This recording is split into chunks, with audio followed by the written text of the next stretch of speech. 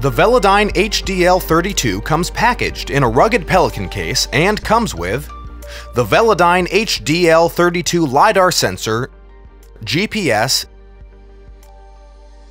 AC-DC power supply for a 110-volt AC plug, an interface box that allows you to connect to power, Ethernet, and GPS, a 1-meter Ethernet cable, and a memory stick with Velodyne's open-source visualization and recording software, VeloView.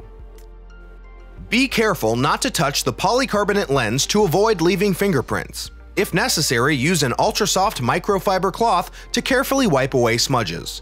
The HDL-32 sensor base provides 4 3/8-inch deep mounting holes with 1032 threading. Now let's talk about the connections involved in setting up your HDL-32. Plug one end of the power supply into the interface box like so. Now plug the other end into a power outlet. The sensor is now receiving power as indicated by the green LED, and the unit will begin to rotate. Now plug one end of the Ethernet cable into the interface box and the other end into your computer. Plug in the included GPS into the interface box. Now plug the USB stick into your computer to install VeloView, a free visualization and recording software from Velodyne. Open the executable file for Mac or PC and follow the instructions for installation. Change the network settings from automatic to manual IP address.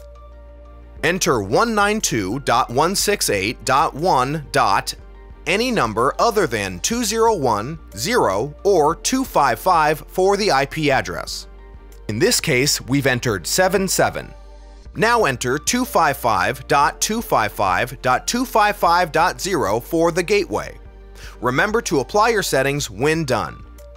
To access the HDL-32 user interface, open up a browser and enter 192.168.1.201. The IP address can easily be changed on the main menu.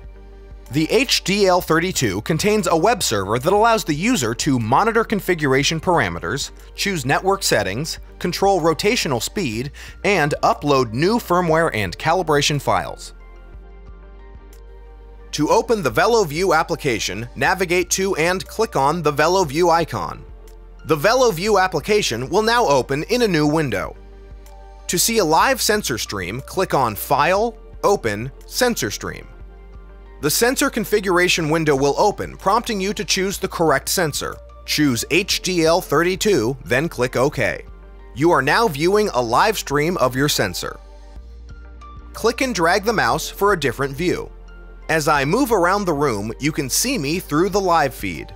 You can see the great detail you get from the sensor.